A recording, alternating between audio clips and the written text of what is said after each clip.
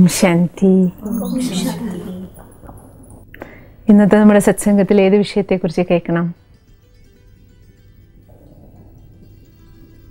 നമ്മൾ എത്തി നിൽക്കുന്നത് സീതയുടെ സ്വയംവരത്തിലാണ് അല്ലേ? ശാപം കുലച്ചു, ശൈവ ശാപം അല്ലെങ്കിൽ ത്രയംബകവില്ല്. അതോടുകൂടിയിട്ട് എന്തായി? രാമൻ യോഗ്യനാക്കാൻ സീതയെ വരിക്കാൻ അല്ലേ? അപ്പോഴേക്കും സാധാരണ നമ്മൾ കേട്ടിട്ടുണ്ടാവും, സ്വയംവരം നടന്നു കഴിഞ്ഞാൽ പിന്നെ വിവാഹം. രാജ്യത്തിലേക്ക് വിവരം കൊടുത്തു, അവിടുന്ന് ദശരഥനും ബാക്കി എല്ലാവരും എത്താണ്, വിവാഹം നടക്കുകയാണ് ഇവിടെ. ആ വിവാഹവേളയിൽ പരശുരാമൻ്റെ ഗർവ്. ഇന്ന് നമുക്ക് പരശുരാമൻ്റെ ഗർവിനെ കുറിച്ചൊന്ന് നോക്കാം. കാരണം അതിലൂടെ നമുക്ക് എല്ലാവർക്കും നമ്മുടെ ജീവിതത്തിൽ നോക്കിയല്ലേ വളരെയധികം ഗുണപാഠങ്ങൾ കിട്ടുന്ന ഒരു കാര്യമാണ്. ശ്രീരാമൻ വില്ലൊടിച്ചത് അറിഞ്ഞ് വളരെയധികം ദേഷ്യമാണ് പരശുരാമന്. എന്താ കാരണം? പരശുരാമന് ശിവനിൽ നിന്ന് കിട്ടിയതാണ് ഈ ത്രയംബകവില്ല്. അത് പൂജിക്കാൻ വേണ്ടിയിട്ട്, സൂക്ഷിക്കാൻ വേണ്ടിയിട്ടാണ് ജനക മഹാരാജാവിന് കൊടുത്തു വെച്ചിരുന്നത്. ആ വില്ലാണ് ഇപ്പോൾ ശ്രീരാമൻ കുലയ്ക്കുന്നതിനിടയിൽ ഒടിഞ്ഞുപോയി.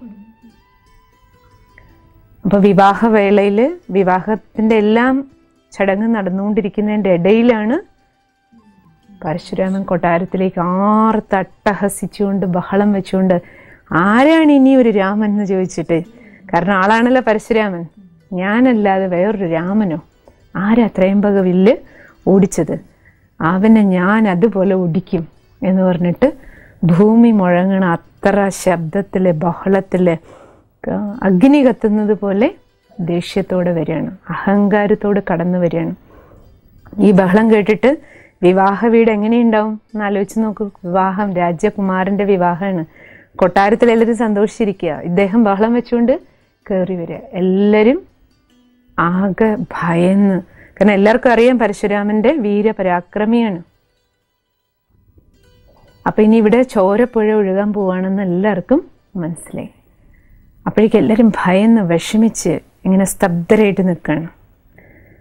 പരശുരാമൻ്റെ ബഹളം കണ്ടിട്ട് പരശുരാമനെ ഒതുക്കാൻ വേണ്ടിയിട്ട് ആദ്യം ലക്ഷ്മണൻ, രാമനോടൊപ്പം എപ്പോഴും ഉണ്ടാവുമല്ലോ, ലക്ഷ്മണൻ ഉടനെ വില്ലെടുക്കുകയാണ് യുദ്ധത്തിന് വേണ്ടിയിട്ട് വെല്ലുവിളിക്കാൻ.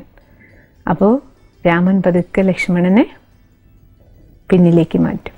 വേണ്ട വേണ്ട, ഇത് ഞാൻ ഈ സിറ്റുവേഷൻ കൈകാര്യം ചെയ്യാം. കാരണം ലക്ഷ്മണൻ ചൂടനാ. ഈ സിറ്റുവേഷൻ കൈകാര്യം ചെയ്യാൻ ലക്ഷ്മണൻ പോയി കഴിഞ്ഞാൽ കുറച്ചും കൂടെ വഷളാവേ ഉള്ളൂ, അവിടെ ചോരപ്പുഴയെ ഒഴുകുള്ളൂ എന്ന് രാമന് മനസ്സിലായി. അവിടെ രാമൻ സ്വയം ആ സാഹചര്യത്തിനെ നേരിടാൻ. എങ്ങനെ നേരിട്ടെ? പരശുരാമൻ്റെ അടുത്ത് പോയിട്ട് നമസ്കരിച്ച് വളരെ വിനയാന്വിതനായിട്ട് പറയും, അല്ലയോ ഗുരു, അങ്ങ് എന്നോട് ക്ഷമിക്കൂ, ഞാനൊരു ബാലനാ, എനിക്കൊരു കയ്യബദ്ധം പറ്റിയതാ, അങ്ങനെയാണ് വില്ല് ഒടിഞ്ഞു പോയത്. ഈ ബാലനോട് അങ്ങ് പുത്രനാണെന്ന് വിചാരിച്ചിട്ട് എന്നോട് ക്ഷമിക്കണം, ഞങ്ങളെ അനുഗ്രഹിക്കണം. വളരെ വിനയത്തോടു കൂടി ഉള്ള സ്നേഹവും ആദരവും കലർന്ന ആ വാക്കുകൾക്ക് എന്ത് ചെയ്യാൻ പറ്റിയത്? ഹൃദയത്തിൽ നിന്നാണ് വന്നിരിക്കുന്ന രാമൻ്റെ. ആ വാക്കുകൾക്ക് മുന്നിൽ പരശുരാമൻ്റെ ആവേശവും അഹങ്കാരവും ദേഷ്യവും എല്ലാം മല ഉരുകണത് പോലെ, പറയില്ലേ, മല പോലെ വന്നത് മഞ്ഞ് പോലെ പോകുന്നത് പോലെ. പരശുരാമൻ്റെ കോപം കുറഞ്ഞു. കോപം കുറഞ്ഞു. എങ്ങനെ കുറഞ്ഞു? ശ്രീരാമന് ശക്തിയില്ലഞ്ഞിട്ടല്ല പരശുരാമനെ നേരിടാൻ. ശ്രീരാമനും ശക്തിശാലിയാ. വേണമെങ്കിൽ തിരിച്ചു പറയാം, ഞാൻ ശ്രീരാമനാണ്, ഞാനാ വില്ലൊടിച്ചത്, നിങ്ങളാരെ എന്നെ ചോദ്യം ചെയ്യാൻ? തിരിച്ചു വേണേ അങ്ങനെ ചോദിക്കാം. പക്ഷെ രാമൻ ആ വിധിയല്ല ഉപയോഗിച്ചത്. കാരണം എന്താ? വിവാഹ വീടാണ്. ആ അന്തരീക്ഷത്തിൽ എല്ലാവരും സന്തോഷിച്ചിരിക്കുന്ന ഒരു അന്തരീക്ഷം, അവിടെ ദുഃഖമോ ബഹളമോ യുദ്ധമോ ചോരപ്പുഴ ഒഴുക്കാനുള്ളതല്ല, എല്ലാവർക്കും സന്തോഷം ഉണ്ടാകാനുള്ള ഒരു മംഗള മുഹൂർത്തമാണ്. അവിടെയാണ് ഈ സമസ്യ വന്നിരിക്കണം. ഈ സമസ്യയെ കൈകാര്യം ചെയ്യേണ്ട വിധി, ഏറ്റവും നല്ല ഒരു മാനേജ്മെന്റ് ടെക്നിക്കാണ് ശ്രീരാമൻ ഉപയോഗിച്ചത്. വിനയം. വിനയത്തിൻ്റെ ഭാഷ ഉപയോഗിച്ച് വിജയം കരസ്ഥമാക്കി. അതാണ് നമുക്ക് കിട്ടുന്ന രാമതത്വം. നമ്മുടെയും ജീവിതത്തിൽ നോക്കൂ, പല വീടുകളിലും ഓഫീസുകളിലും, എന്തിന് അമ്പലങ്ങളിൽ പോലും നോക്കൂ, പല ഉത്സവവേളകളും ആഘോഷവേളകളും ഒക്കെ നമ്മുടെ വീട്ടിലും മറ്റു പൊതുസ്ഥലങ്ങളിലും ഒക്കെ നടക്കുമ്പോൾ എത്ര സ്ഥലങ്ങളിൽ അങ്ങോട്ടും ഇങ്ങോട്ടും വാക്കേറ്റങ്ങൾ ഉണ്ടാകണം. സന്തോഷത്തോടു കൂടി എല്ലാവരും ഇരിക്കുകയായിരിക്കും. ചില മരണ വീട്ടിൽ തന്നെ എത്ര പ്രശ്നങ്ങളാണ് ഉണ്ടാവുക. മരിച്ചു കിടക്കുന്നുണ്ടാവും ആരെങ്കിലും, അവിടെ ചടങ്ങിൻ്റെ പേരിൽ, സംസ്കാരത്തിൻ്റെ പേരിൽ, ഇനി അതിന് ശേഷമുള്ള ചടങ്ങുകളുടെ പേരിൽ, അതെല്ലാം അച്ഛനും അമ്മയും മരിച്ചെങ്കിൽ പിന്നെ സ്വത്തിൻ്റെ പേരിൽ അപ്പം തന്നെ ബോഡിയോടെ കിടക്കണേ ഉണ്ടാവുള്ളൂ. അപ്പോഴേ തുടങ്ങും ബഹളങ്ങൾ. അപ്പം നമ്മൾ മനസ്സിലാക്കേണ്ടത് എന്താണ്? ജീവിതത്തിൽ നമുക്ക് ഓരോരുത്തർക്കും ഇത്രയും നല്ലൊരു പാഠം കിട്ടുകയാണ്. ഒരു സമസ്യ നമ്മുടെ കുടുംബത്തിൽ വരുമ്പോൾ, അല്ലെങ്കിൽ ഒരു പൊതുസമൂഹത്തിൽ, അല്ലെങ്കിൽ ഒരു ഫംഗ്ഷൻ നടക്കുന്ന സ്ഥലത്ത് ഒരു സാഹചര്യം വരുമ്പോൾ, ആ സാഹചര്യത്തെ, ആ സമസ്യയെ എങ്ങനെ സമാധാനപൂർണമായി ശാന്തതയോടെ സമചിത്തതയോടെ കൈകാര്യം ചെയ്യും. എന്താ കാരണം? എന്തുകൊണ്ടെന്നാൽ രാമൻ മൂന്നാം കാലിനുള്ള ആളാണ്, ആത്മജ്ഞാനമുണ്ട്. അതുകൊണ്ടാണ് ശാന്തനായിരിക്കാൻ കഴിഞ്ഞത്. ശാന്തിയാണ് തൻ്റെ സ്വധർമ്മമാണെന്ന ബോധം, ശാന്തിയുടെ ശക്തി എടുത്ത് ഉപയോഗിക്കുക. വിനയം എന്ന് പറയുന്ന ആ ഗുണത്തെ എടുത്ത് ഉപയോഗിക്കുകയാണ്. മറ്റുള്ളവർക്ക് ബഹുമാനം കൊടുക്കുക എന്ന് പറയുന്ന ആ ഗുണം എടുത്ത് ഉപയോഗിച്ചു. സഹനശക്തി, രാമനെയാണ് വഴക്കം പറഞ്ഞുകൊണ്ട് വന്നത് പരശുരാമൻ. പക്ഷെ അത് ഉൾക്കൊള്ളാനും സഹിക്കാനും, കാരണം രാമന് പരശുരാമൻ്റെ മാനസികാവസ്ഥ മനസ്സിലായി. എന്തുകൊണ്ടാണ് പരശുരാമന് ദേഷ്യം വന്നേ? ആൾക്ക് ശിവനിൽ നിന്ന് കിട്ടിയ, ഭഗവാനിൽ നിന്ന് കിട്ടിയ വില്ലാണ്. അതാണ് താൻ ഒടിച്ചിരിക്കുന്നത്. അപ്പം അദ്ദേഹത്തിൻ്റെ സ്ഥാനത്ത് ഞാനാണെങ്കിലും ഒരു പക്ഷേ എൻ്റെ മാനസികാവസ്ഥ ഇങ്ങനെ തന്നെയായിരിക്കും. അപ്പം മറ്റുള്ളവരുടെ മാനസികാവസ്ഥ മനസ്സിലാക്കാനും അവർക്ക് കഴിയണം, നമുക്ക് ഓരോരുത്തർക്കും കഴിയണം. ഇപ്പോൾ ഒരാൾ വീട്ടിൽ തന്നെ നോക്കൂ, ഹസ്ബൻഡ് ഒന്ന് ദേഷ്യപ്പെട്ടു, അല്ലെങ്കിൽ വൈഫ് ഒന്ന് ദേഷ്യപ്പെട്ടു, അപ്പോൾ അങ്ങോട്ടും ഇങ്ങോട്ടും നമുക്ക് മനസ്സിലാക്കാൻ പറ്റണം. ഒരു ഓഫീസിലാണെങ്കിൽ നമ്മുടെ സീനിയർ നമ്മളെ എന്തെങ്കിലും പറഞ്ഞു, അല്ലെങ്കിൽ താഴെയുള്ള ഒരാളുടെ ഒരു മൂഡ് ഓഫ് വരുമ്പോൾ അങ്ങോട്ടും ഇങ്ങോട്ടും, ബോസ് താഴെയുള്ളവരുടെ അടുത്താണെങ്കിൽ, താഴെയുള്ളവർ ബോസിൻ്റെ അടുത്താണെങ്കിലും, ചില സന്ദർഭങ്ങളൊക്കെ നമ്മുടെ ജീവിതത്തിൽ അങ്ങനെ ഉണ്ടാവും. ചിലപ്പോൾ എന്തെങ്കിലും അപ്രതീക്ഷിതമായ ചില സംഭവങ്ങൾ നമ്മുടെ മനസ്സിനെ മൂഡ് ഓഫ് ആക്കുകയോ, അല്ലെങ്കിൽ ചിലപ്പം ഒന്നും വേണ്ട പ്രശ്നം, ചിലപ്പോൾ അവനവൻ്റെ അസുഖങ്ങൾ കൊണ്ടുള്ള വേദന കൊണ്ട്, അല്ലെങ്കിൽ ആ അസ്വസ്ഥത കൊണ്ട് പോലും ചിലപ്പോൾ നമ്മുടെ മൂഡ് ശരിയല്ലാതെ വായിന്ന് എന്തെങ്കിലുമൊക്കെ വാക്കുകൾ വരും. അപ്പം നമ്മളൊരു വീട്ടിലാണെങ്കിലും ഓഫീസിലാണെങ്കിലും എല്ലാം എന്ത് വേണം? നമുക്ക് അങ്ങോട്ടും ഇങ്ങോട്ടും മനസ്സിലാക്കാൻ പറ്റണം. എന്തുകൊണ്ടാണ് ഇവരിപ്പോൾ ഈ സമയത്ത് ഇങ്ങനെ പെരുമാറണേ? അത് മനസ്സിലാക്കി കഴിഞ്ഞാൽ നമുക്ക് എന്ത് ചെയ്യാൻ പറ്റും?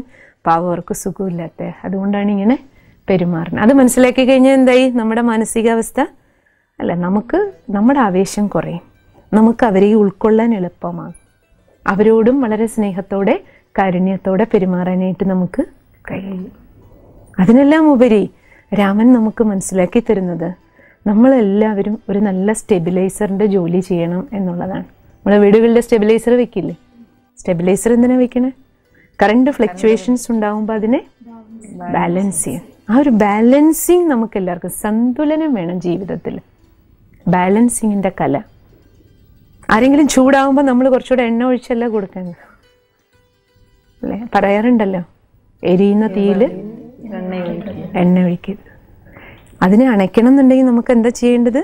വെള്ളമാണ് തളിക്കേണ്ടത്. പരശുരാമൻ കത്തിക്കൊണ്ടാ വന്നത്. അവിടെ ലക്ഷ്മണനായിരുന്നു എന്ത് ചെയ്തിട്ടുണ്ടാവും? കുറച്ചും കൂടെ ആളി പിടിപ്പിച്ചിട്ടുണ്ടാവും തീ. രാമൻ എന്ത് ചെയ്തു? വെള്ളം ഒഴിച്ചു. ഏത് വെള്ളം? വിനയമാകുന്ന വെള്ളം. ആ വിനയത്തിന്റെ വെള്ളം ഒഴിക്കാൻ കാരണം എന്താ? ജ്ഞാനജലമുണ്ട്, കയ്യിൽ ജ്ഞാനമുണ്ട്, വിവേകമുണ്ട്, വിവേകശാലിയാണ്. അതുപോലെ നമുക്കും ജീവിതത്തിൽ വിസ്ഡം കീപ്പേഴ്സ് ആയിരിക്കണം. നമ്മൾ വിവേകശാലിയായിരിക്കണം.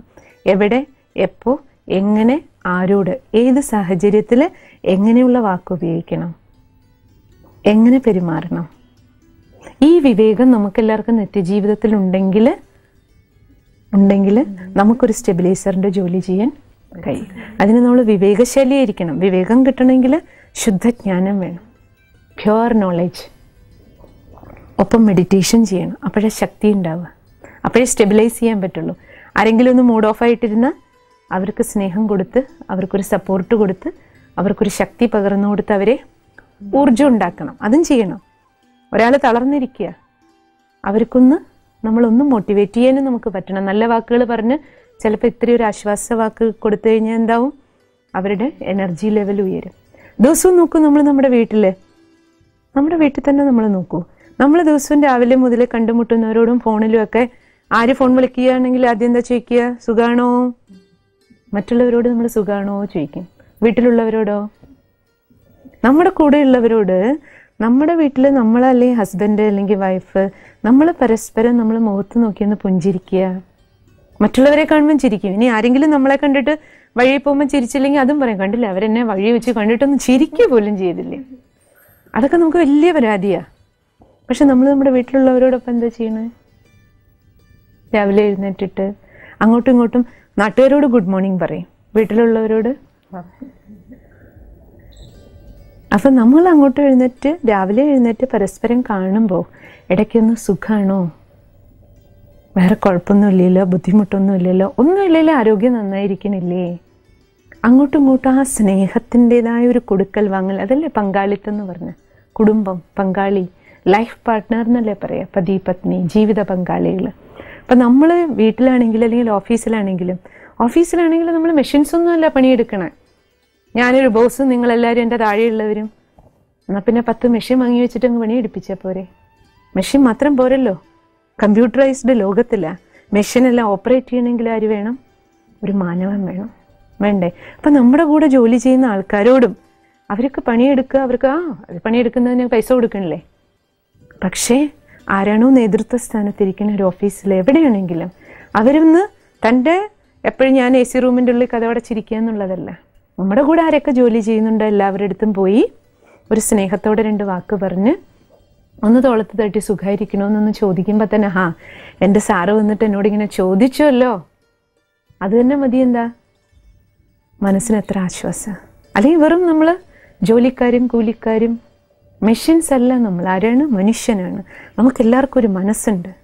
അതുകൊണ്ട് ആ മനസ്സിൽ നിന്ന് വരേണ്ടത് കാരുണ്യവും സ്നേഹവും, ഹൃദയത്തിൽ നിന്ന് നമുക്ക് അങ്ങോട്ടും ഇങ്ങോട്ടും റെസ്പെക്റ്റ് കൊടുക്കാനും എല്ലാം കഴിയും. അതാണ് രാമൻ നമ്മളെ പഠിപ്പിക്കണേ. എങ്ങനെ സ്നേഹത്തോടെ, വിനയത്തോടെ, ആദരവോടെ പരശുരാമൻ്റെ അടുത്ത് പെരുമാറി. അങ്ങനെയുള്ള സ്റ്റെബിലൈസേഴ്സ് ആകാൻ നമുക്ക് ഓരോരുത്തർക്ക് ജ്ഞാനത്തിൻ്റെ ബലവും വേണം, യോഗത്തിൻ്റെ ബലവും വേണം. ജ്ഞാനി യോഗികളാകണം. ധ്യാനം, മെഡിറ്റേഷൻ പ്രാക്ടീസ് ചെയ്യേണ്ടതിൻ്റെ ആവശ്യകത. അപ്പോഴാണ് നമ്മുടെ ആത്മശക്തി, ആന്തരിക ശക്തികളുടെ, നമ്മുടെ ഉള്ളിലെല്ലാം ഉണ്ട് ശക്തികൾ. അതിനെ കാര്യങ്ങളിൽ ഉപയോഗിക്കണം എന്നുണ്ടെങ്കിൽ പരമാത്മാ രാമനുമായിട്ട് നമ്മൾ മനസ്സിൻ്റെ ബന്ധം വെച്ച് ഈ ബാറ്ററി ചാർജ് ചെയ്ത് വെച്ചേക്കണം. കാരണം ഫുൾ ഡേ യൂസ് ചെയ്യുക. ചാർജ് ചെയ്ത് വെച്ച ബാറ്ററി എന്താ? നമ്മളിപ്പോൾ കണ്ടിട്ടില്ലേ, ചാർജർ ബാങ്കുകളൊക്കെ ഇറങ്ങിയിട്ടുണ്ട്. മൊബൈലിൽ ചാർജ് തീർന്ന എന്ത് ചെയ്യും? ആ ചാർജ് ചെയ്ത് വെക്കുന്ന ആ ചാർജർ ബാങ്കിൽ ഒന്ന് കുത്തി കൊടുത്താൽ മതി. എന്ത് ചെയ്തോളും? നമ്മുടെ മൊബൈൽ ചാർജ് ആയിക്കോളും. അതുപോലെ ഈശ്വരൻ്റെ അടുത്ത് നിന്ന് നമ്മൾ ചാർജ് ചെയ്ത ചാർജർ ബാങ്കുകളായിട്ടിരുന്ന എപ്പോൾ നമ്മുടെ ഉള്ളിൽ നിന്ന് ചാർജ് പോകണോ നമുക്ക് എന്ത് ചെയ്യാൻ പറ്റും? ആ ചാർജ് ചെയ്തുകൊണ്ടിരിക്കുക. ഇവിടെ ചാർജർ ബാങ്കേഴ്സായിട്ട് നമുക്ക് ഓരോരുത്തർക്കും മാറാൻ കഴിഞ്ഞാൽ ചാർജ് ആരുടെയൊക്കെ പോകണോ അവർക്ക് എല്ലാവർക്കും എന്ത് ചെയ്യാം? കൊടുക്കാൻ പറ്റും. നമുക്ക് വീട്ടിലും നമ്മൾ ജോലി ചെയ്യുന്നിടത്തൊക്കെ ഒരു ചാർജർ ബാങ്ക് ഉണ്ട്. നമുക്ക് ഇവിടെയും ചാർജ് എടുക്കാം, ബാക്കിയുള്ളവർക്ക് കൊടുക്കുകയും ചെയ്യാം. അതാണ് മെഡിറ്റേഷൻ്റെ ആവശ്യം. പക്ഷെ എല്ലാവർക്കും പേടിയെന്താ? അയ്യോ, ആത്മീയ മാർഗമോ ധ്യാനമോ മെഡിറ്റേഷനോ ഇതൊക്കെ ചെയ്താൽ പിന്നെ നമ്മൾ ലോക കാര്യങ്ങളൊക്കെ വിടില്ലേ? പിന്നെ കുട്ടിയും കുടുംബവും ഒക്കെ നമുക്ക് ചെയ്യാൻ തോന്നില്ലല്ലോ. ലോകത്തോടങ്ങ് വിരക്തി വരില്ലേ? സർവസംഘ പരിത്യാഗിയാകില്ലേ? അങ്ങനെയാണ് ജീവിതം. എല്ലാവരുടെയും ചിന്ത അതാ. ജനകൻ വീടും കൂടും ഒന്നും ഉപേക്ഷിച്ചില്ലല്ലോ. രാജാവായി, രാജ്യം ഭരിച്ചു, രാജഋഷിയായിട്ട് ജീവിച്ചു. അതിൽ നിന്ന് തന്നെ നമുക്ക് എല്ലാവർക്കും ഇൻസ്പിറേഷൻ കിട്ടുകയല്ലേ? നമുക്കും വീട്ടുകാരും നാട്ടുകാരും എല്ലാം ചെയ്തുകൊണ്ടും എന്ത് ചെയ്യാം? നല്ലൊരു ആധ്യാത്മിക ജീവിതം ജീവിക്കാം. പക്ഷെ ആധ്യാത്മിക മാർഗത്തിൽ ജീവിക്കുമ്പോഴും ചില ജീവിതത്തിൽ ഡിസിപ്ലിൻസ് ആവശ്യമുണ്ട്. അതിപ്പോൾ എവിടെയാണ് വേണ്ടാത്ത? ഒരു കുലത്തിൽ ജീവിക്കണം, ഒരു കുടുംബത്തിൽ ജീവിക്കുമ്പോൾ അവിടെ ഒരു ഡിസിപ്ലിൻ ഇല്ലേ? ഒരു ഓഫീസിൽ ജോലി കിട്ടണേ അവിടെ ഡിസിപ്ലിൻ ഇല്ലേ? ഇന്ന യൂണിഫോം ഇട്ടിട്ടേ വരാൻ പാടുള്ളൂ, രാവിലെ വന്നാൽ വൈകുന്നേരം മൊബൈൽ ഉപയോഗിക്കാൻ പാടില്ല, എന്തെല്ലാം കണ്ടീഷൻസ്, എന്തെല്ലാം നമുക്ക് ഇഷ്ടമില്ലാത്ത ചില ഡ്രസ് കോഡുകളായിരിക്കും ചിലപ്പോൾ ചില ഓഫീസുകളിൽ യൂണിഫോം ആയിട്ട് കിട്ടണം. എന്നാലും അവിടെ ജോലി ചെയ്യണമെങ്കിൽ എന്തേ ചെയ്തേ പറ്റുള്ളൂ? അതവിടുത്തെ ഡിസിപ്ലിനാ. അതെല്ലാം നമ്മൾ ചെയ്യാൻ തയ്യാറാകും. എന്തെല്ലാം ഭക്ഷണ രീതിയിൽ മാറ്റം കൊണ്ടുവരും. ഒരു കല്യാണം കഴിച്ചൊരു വീട്ടിൽ പോയാൽ തന്നെ ഒന്ന് ആലോചിച്ച് നോക്കും. അതുവരെ നമ്മൾ ജീവിച്ചെന്നൊരു ശൈലിയായിരിക്കും.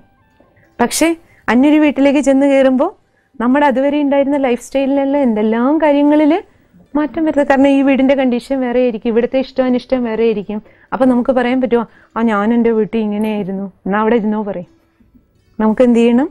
മാറേണ്ടി വരും. അതേപോലെ ആധ്യാത്മിക മാർഗത്തിൽ വരുമ്പോൾ നമുക്ക് ത്യജിക്കേണ്ടി വരും ചിലതൊക്കെ. എന്ത് ത്യജിക്കേണ്ടി വരും? എന്ത് ത്യജിക്കേണ്ടി വരും? കെട്ടത് പലതും. കാരണം നമുക്ക് ആധ്യാത്മിക ജ്ഞാനത്തിലൂടെ വെളിച്ചം കിട്ടുക. വെളിച്ചം കിട്ടുമ്പോൾ നമ്മുടെ ഉള്ളിൽ കിടക്കുന്ന ഇരുട്ടത്തിരിക്കുമ്പോൾ കുഴപ്പമൊന്നും ഉണ്ടായിരുന്നില്ല, ഒന്നും അറിയില്ല. ഇതിൽ നല്ലതും കെട്ടതും ഒന്നും കണ്ടാൽ അറിയില്ല.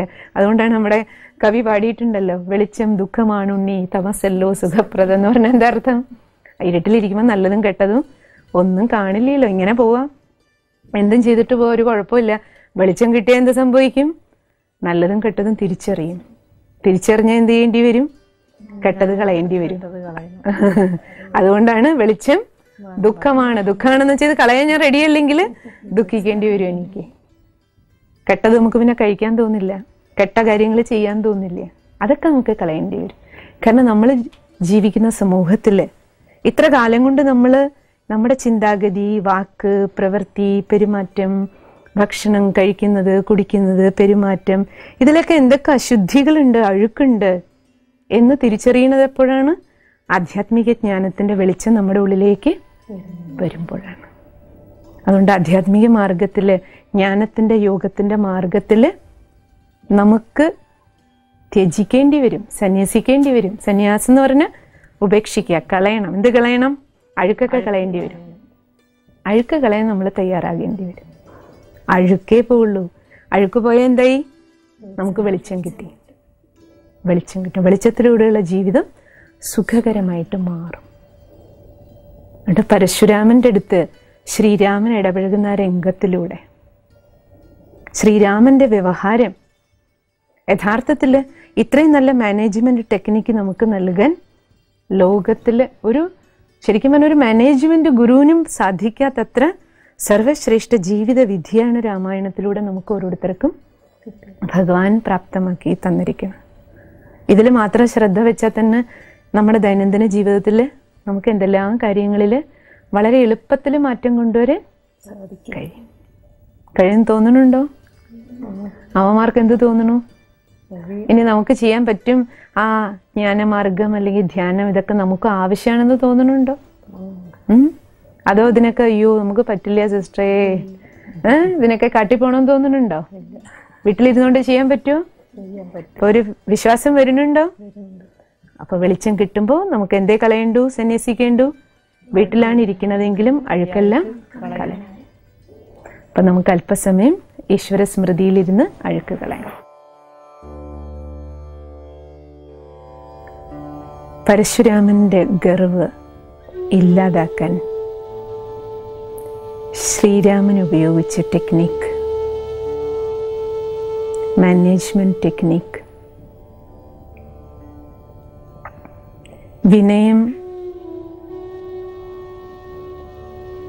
വിനയത്തിൻ്റെ വാളുപയോഗിച്ച് വിജയം കൈവരിച്ചു.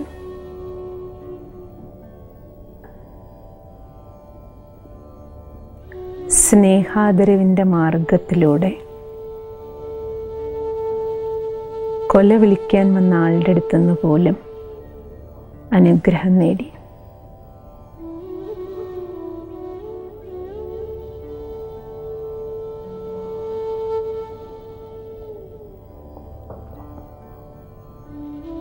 ഇന്ന് ഭഗവാന്റെ ഈ സത്സംഗത്തിലിരുന്ന്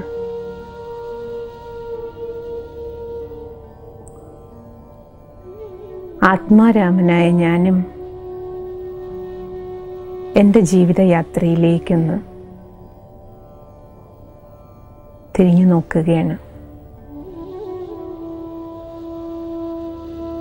എൻ്റെ വാക്കുകളുടെ ക്വാളിറ്റി, ഗുണനിലവാരം ഞാൻ പരിശോധിക്കുകയാണ്.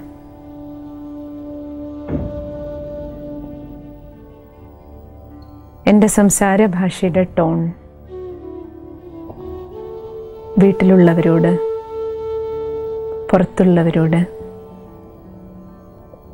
എൻ്റെ അടുത്ത് പ്രശ്നം ഉണ്ടാക്കാനുള്ള സാഹചര്യങ്ങൾ സൃഷ്ടിക്കുന്നവരുടെ അടുത്ത്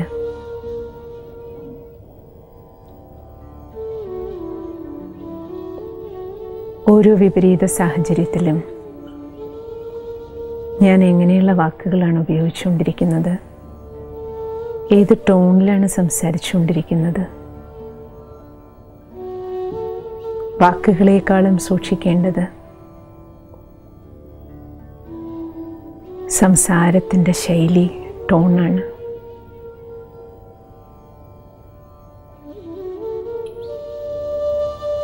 ശ്രീരാമൻ്റെ വിനയഭാവം,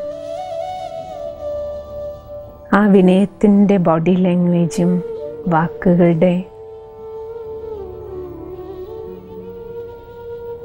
വാക്കുകളിൽ കണ്ട വിനയവും ആദരവുമാണ് ശ്രീരാമന് പരശുരാമൻ്റെ ഗർവിനെ ഇല്ലാണ്ടാക്കാൻ സഹായിച്ച ആയുധം. ഇന്ന് ഞാനും ഒരു നല്ല തീരുമാനമെടുക്കുകയാണ്. എൻ്റെ വാക്കുകളുടെ ഗുണനിലവാരവും സംസാര ശൈലിയും ഏറ്റവും ഗുണമേന്മയുള്ളതാക്കി, സംഘർഷങ്ങളും അസ്വസ്ഥതകളും നിറഞ്ഞ സാഹചര്യത്തിൽ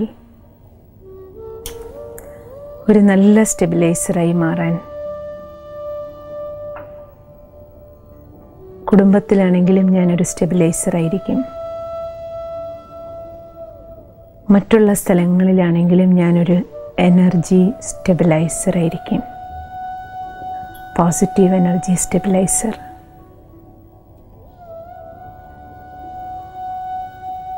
ഓം ശാന്തി.